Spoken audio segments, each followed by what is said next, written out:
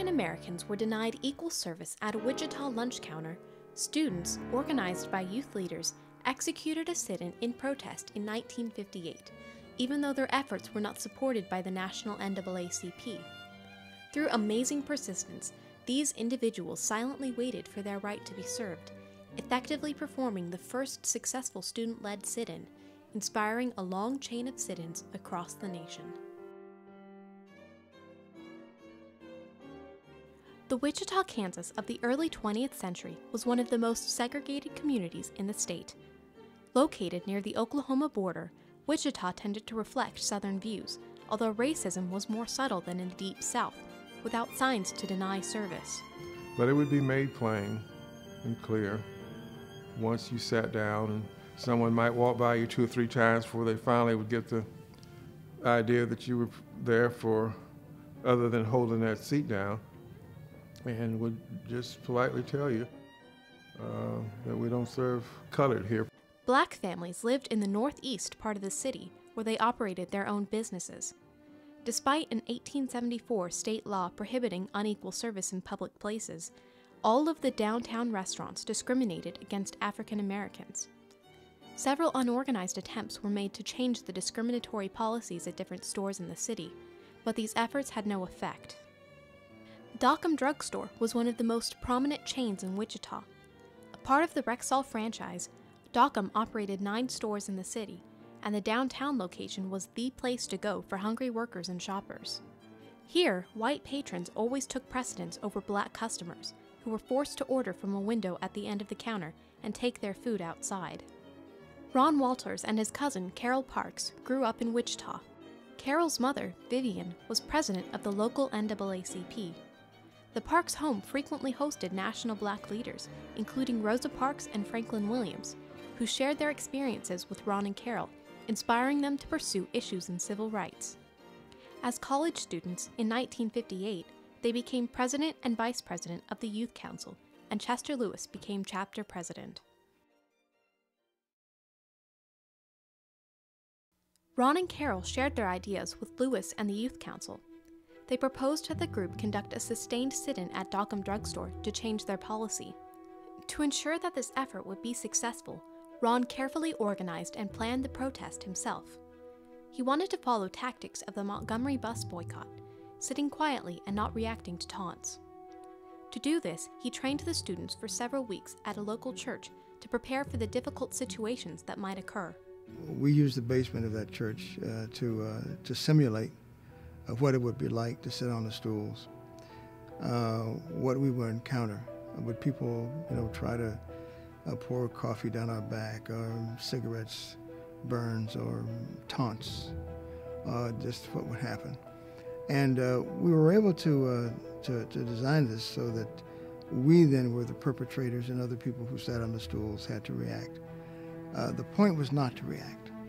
The point was to sit with dignity and with purpose, and to not be dissuaded. Ron spoke at local churches, high schools, and organizations to recruit volunteers to participate. Through his efforts, he was able to encourage as many as 40 members to take part in the sit-in. When Vivian Parks and Chester Lewis explained to the national office what the students would be doing, the NAACP strongly advised them to discontinue their efforts because the organization worked through legal means and not protests. Ron was not discouraged, and he proceeded with the plan. Carol Parks was the first to sit down at the Dockum drugstore lunch counter on a test visit. She ordered a Coke, and the waitress, mistaking her for a white patron, served her. When Carol's friend sat down beside her, the waitress asked, "Honey, you're not colored, are you?" Carol replied, "Yes, I am." The waitress then ignored the customers. The following Saturday, July 19th, the sit-in began, and students filled the lunch counter stools from just before lunch to closing time, Tuesdays, Thursdays, and Saturdays. They were occasionally supported by picketers outside. Each week that we went, I think there was a heightened sense of consciousness and anxiety about what might happen. But we tried to go about it in a very diplomatic and serious way. During the sit-in, there was relatively little coverage in the media.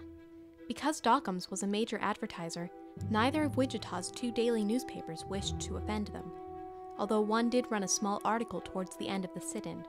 Wichita's black weekly newspapers ran a few stories that were carried by the Associated Press, and one Wichita radio station did an interview with the participants. 3 weeks into the sit-in, a small group of white youths came into the store to start a fight. The black students called the police, but by the time they arrived, the white youths had left. 2 days later, a larger gang arrived, antagonizing the students and destroying protest signs. Ron went to a payphone and called the police department. However, the officer that arrived told them that he was to keep his hands off. Instead, Ron called Turner's Drugstore, the group's base, for assistance. 3 carloads of black students arrived in support, and the white youths immediately departed. Lewis called an emergency meeting for the parents and students to calm their fears. The students described their efforts and the plan to expand their hours. They were pleased to find that the community was behind them. The next morning at 10 a.m., August 11, 1958, as the students took their places, the manager walked in and announced, "Serve them." The students who were sitting at the lunch counter when the policy changed sat silently and celebrated their victory with a Coke. Well, it made you feel good, but you didn't have to stand up and carry out your food, that you could sit down and fellowship and enjoy a Coke or sandwich or something.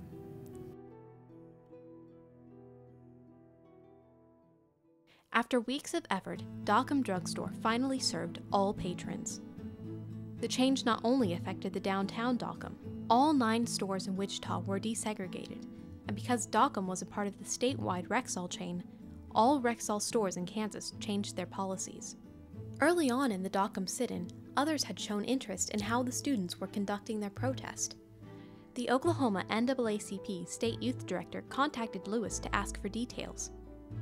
The weekend after the policy changed at Dockum, Lewis and Ron described their efforts at an NAACP convention in Oklahoma City. A few days later, the Oklahoma City Youth Council, led by their adult advisor, Clara Looper, began a 2-week sit-in at Katz Drugstore. They followed practices similar to those that Ron had established. With 30 stores in Oklahoma, Kansas, Missouri, and Iowa, the Katz Drugstore eventually abolished its discriminatory policy. Looper went on to speak at the 1959 NAACP National Convention to share her story, where North Carolina University student Ezel Blair was in attendance. 2 years after the Oklahoma sit-in on February 1, 1960, Blair and 3 other college students took their seats at a Woolworth's lunch counter in Greensboro, North Carolina, to protest racial discrimination. The students had drawn inspiration from the efforts of Looper and those who protested at the Katz Drugstore. This North Carolina sit-in attracted media attention from across the nation and spurred the sit-in movement in the South and an early phase of the civil rights movement.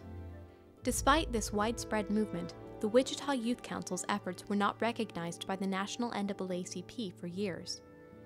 Finally, in 2006, the students were given credit for being the first successful student sit-in. They celebrated the recognition at the 50th anniversary of the effort, which culminated in a march through downtown Wichita past the former Dockum Drugstore to Chester I. Lewis Memorial Park, 1 block away from where they had stood to order their lunch. Ron Walters went on to earn a PhD in International Studies, and he currently serves as a professor of government and politics at the University of Maryland. He has held positions of distinction at major universities and has become a renowned author and political commentator for several news organizations, including CNN and NPR.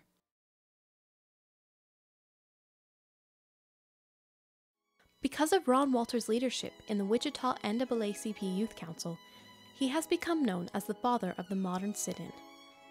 This 1958 effort at the Dockum Drugstore became the first successful student-led sit-in in the nation, inspiring a long chain of sit-ins across the country, placing Ron and the Youth Council participants among the many leaders of the civil rights movement and the fight for equality.